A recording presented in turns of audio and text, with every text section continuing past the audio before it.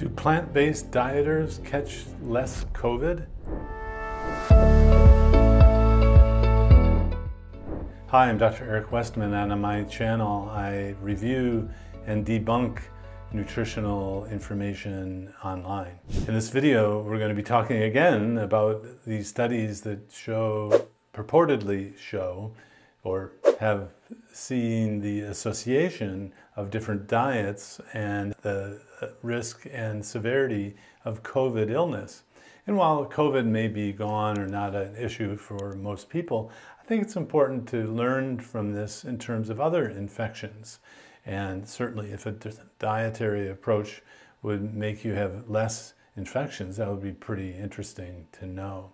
Be sure to wait till the end of my video when I put it all together and give you my final thoughts. Hey, it's Mike here, and today a very recent study has dropped looking at various diets and COVID risk in terms of catching it at all, which is really interesting. And they found that people on plant-based diets had a much lower chance of getting it. And I know it's another COVID video. People are so done hearing about COVID in general, but it is worth mentioning that in the US at least, COVID deaths are still at like 74,000 for 2023. And that's over 3 times the death toll of last flu season. And plus there's just really interesting immune system related things here that we can learn about. And of course we will address the criticisms of the study, because anytime a study is saying something good about a plant-based diet, you know people are gonna try and tear it apart. So let's just go.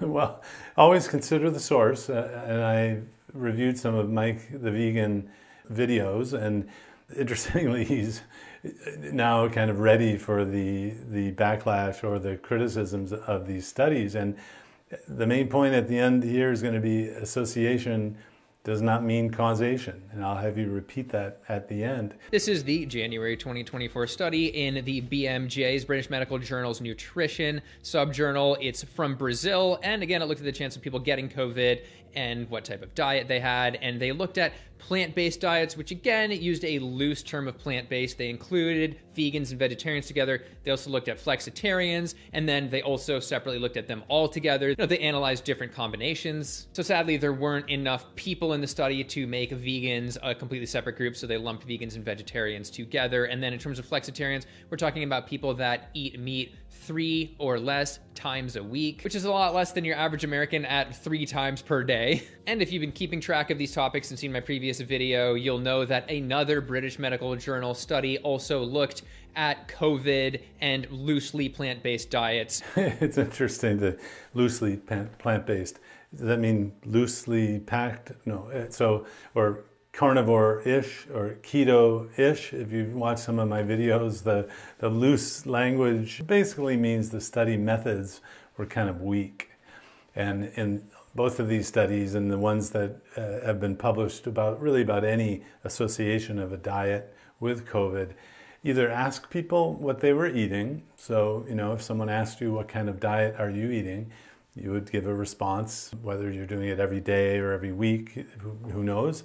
And then in the first study that he's talking about, in the supplemental material, they actually showed the number of fruit servings per week for the low-carb dieters and the pasta, the rice. So this wasn't very low in carbohydrates, you know, but that's no problem. You just call it low-carb-ish. I mean, so it's just not good enough research for me. Now, you can do a lot of talking and about these association studies, and you know, if you need to have more content to talk about, you can talk about these, but they really don't persuade me. And none of them really looked at a keto diet. There was another one that was a keto diet. It was a publication from the Virta Health Group, which is a company that teaches a keto diet. And they did the best they could to follow people who were in the program, and people had less severe cases of COVID. And they have a different publication that's not reviewed in this one. So let's just keep going with how Mike the Vegan talks about the associations and the ish.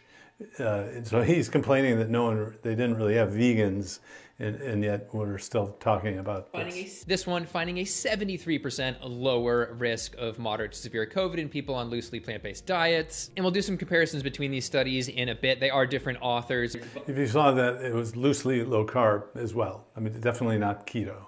But this one out of Brazil was 700 people, and I will say they were significantly younger, averaged in their 30s versus like their 50s in the other one. And what are the results particularly? Well, after adjusting for a bunch of things, their final model showed that people on plant-based diets have a 39% lower risk of getting COVID at all. And just to touch on it now, the conflicts of interest are officially listed as none, and we'll explore that a little bit more at the end. So it's interesting. We often criticize the pharma industry for using relative risk reduction, not absolute risk reduction. So you might have a reduction of risk from 10% to 5%, which is a 5% absolute risk reduction. Let's say you're getting COVID, it's 10% versus 5%. You could also call that a 50% reduction, because it went from 10 to 5, that's 50%. That's called the relative risk reduction. And drug companies are notorious for taking a very small absolute risk reduction and increasing the percent by talking about the relative risk reduction. And Mike, that's what you just did. You talked about the 30% reduction in risk, but that was relative risk reduction. So trying to make it look even better. I think the actual numbers were something like 15 to 10, something like that, the absolute risk reduction. And yes, we're talking about diet studies here that don't have very good control over what people are eating. You're taking self-report, and it's really just not worth me going over this, except it's out there and people are talking about this over and over. And remember, if it's a study that's not an experimental study going forward, you can't prove causality. Association in a study like this does not mean causation. It can't. Now, if the absolute risk reduction is something like 100% to zero, absolute risk, like everyone dies and now everyone lives, we don't need a study for that. That's like giving penicillin for meningitis. Everyone died before, now we're having someone live. So there never was a randomized trial of penicillin for meningitis or pneumonia. There didn't have to be, because everyone had died before. So here, when we're looking at small changes here, we have to look at absolute and relative risk. And I guess one of the ways that people argue that this is valid information is that if it was total noise, generally the noise will dampen out the signal. And so if there isn't a biased direction of the misclassification, it's called misclassification bias, if you're not really accurate about what people are saying that they're doing, then it should be that you don't find anything. So misclassification bias biases toward the null of not finding anything. And so the argument for the epidemiologists give is that if there is misclassification, people aren't saying what's really happening and we're not really measuring things accurately, then we shouldn't be able to find any differences. Well, that's fraught with the problem that there's healthy user bias, there are confounders that people who tend to eat meat also tend to smoke more. People who are vegan have other healthy behaviors, so that it might not be the diet itself. Finally, when you get into the weeds here and focus on one dietary approach, it doesn't mean that other dietary approaches can't work. And so kind of my final thought about this is there's a study out there where a keto program done by a company, Virta Health, shows that there's less COVID and less severe COVID among people who had diabetes in their program compared to what would be expected. So maybe, just maybe, there's more than one diet that works.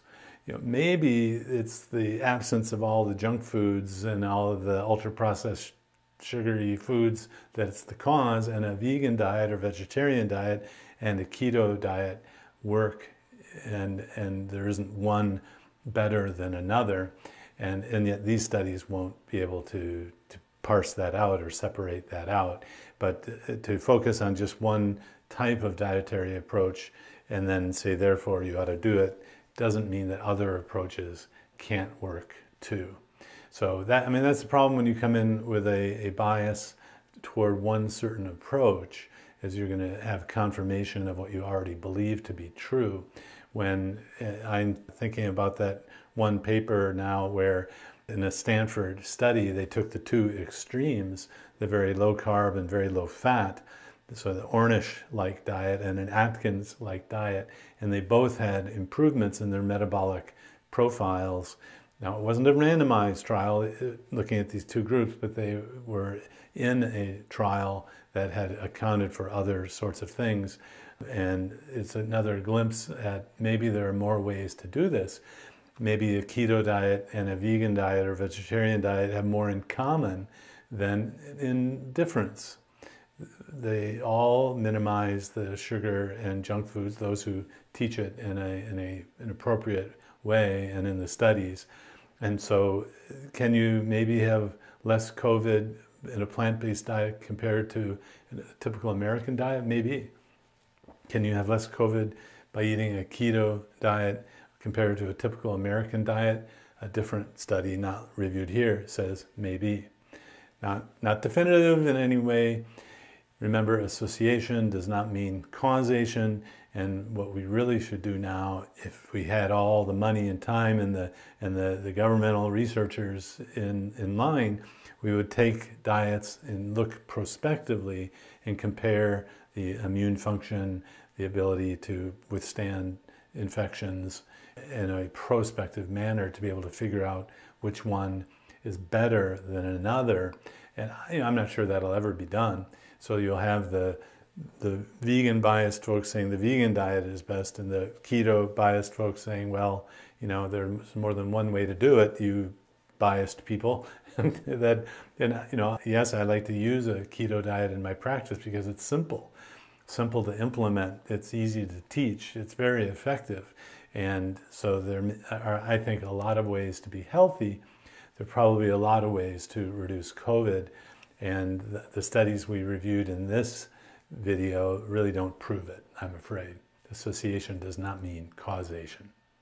So if you like this, please like and ring the notification bell and subscribe so you don't miss out on further content. I share new videos now every Wednesday and Friday.